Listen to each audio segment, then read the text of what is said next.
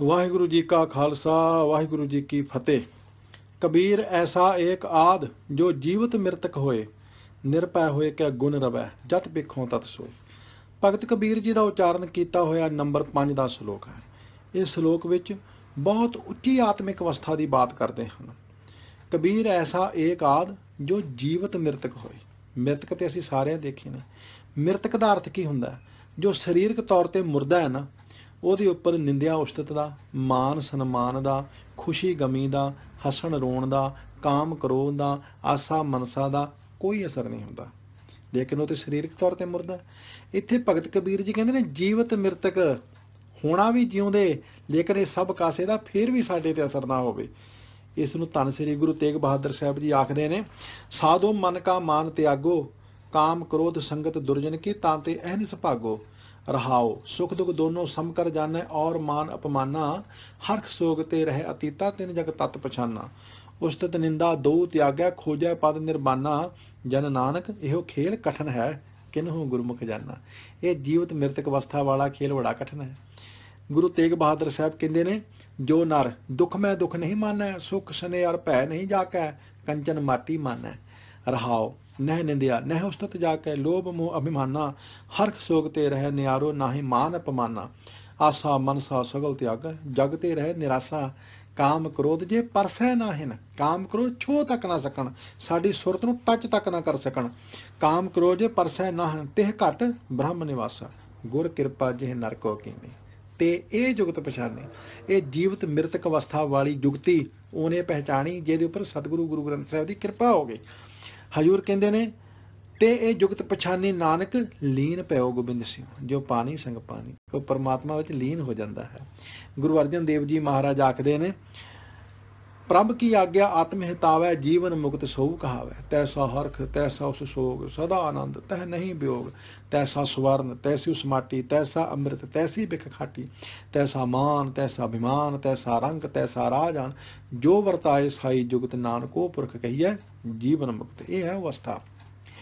ਹੁਣ ਅਸੀਂ ਦੇਖਣਾ ਹੈ ਕਿ ਜੀਵਤ ਮ੍ਰਿਤਕ ਅਵਸਥਾ, ਜਦੋਂ ਅਸੀਂ ਪੂਰਨ ਤੌਰ ਤੇ ਗੁਰਮਤੀਏ ਬਣ ਜਾਈਏ, ਜਦੋਂ ਅਸੀਂ ਪੂਰਨ ਤੌਰ ਤੇ ਗੁਰਬਾਣੀ ਅਨੁਸਾਰ ਆਪਣਾ ਜੀਵਨ ਢਾਲ ਲਈਏ, ਜਦੋਂ ਦੁਨੀਆ ਦੀਆਂ ਮਨਮੱਤਾਂ ਇੱਕ ਪਾਸੇ ਹੋਣ, ਦੁਨੀਆ ਦੇ ਵਹਿਮ ਭਰਮ ਇੱਕ ਪਾਸੇ ਹੋਣ, ਦੁਨੀਆ ਦੀਆਂ ਕੁਰੀਤੀਆਂ ਤੇ ਕੁਰੈਤਾਂ ਇੱਕ ਪਾਸੇ ਹੋਣ, ਲੋਕ ਲਾਜ ਇੱਕ ਪਾਸੇ ਹੋਵੇ, ਉਸ ਵੇਲੇ ਅਸੀਂ ਗੁਰੂ ਦੀ ਸ਼ਰਨ ਵਿੱਚ ਹੋਈਏ।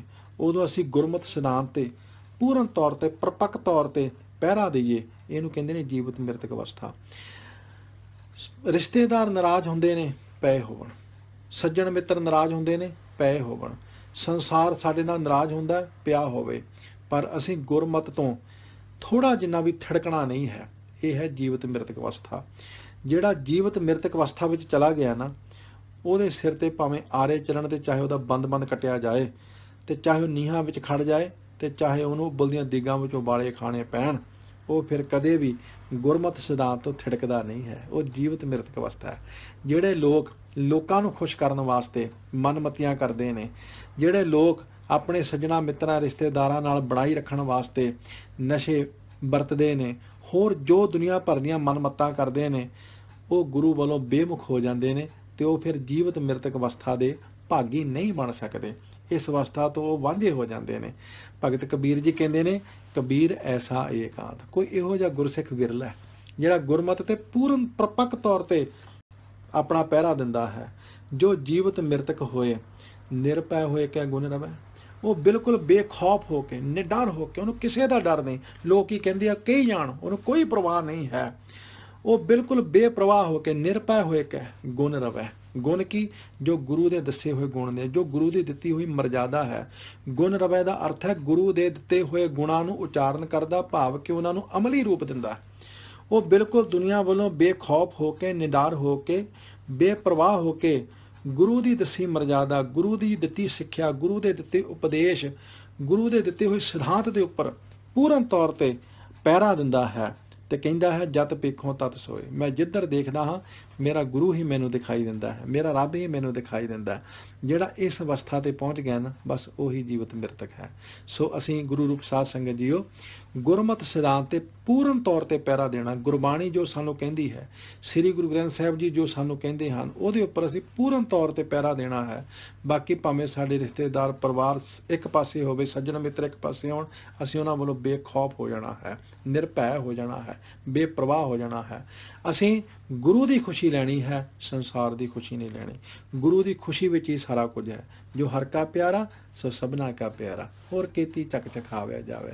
ਵਾਹਿਗੁਰੂ ਜੀ ਕਾ ਖਾਲਸਾ, ਵਾਹਿਗੁਰੂ ਜੀ ਕੀ ਫਤਿਹ।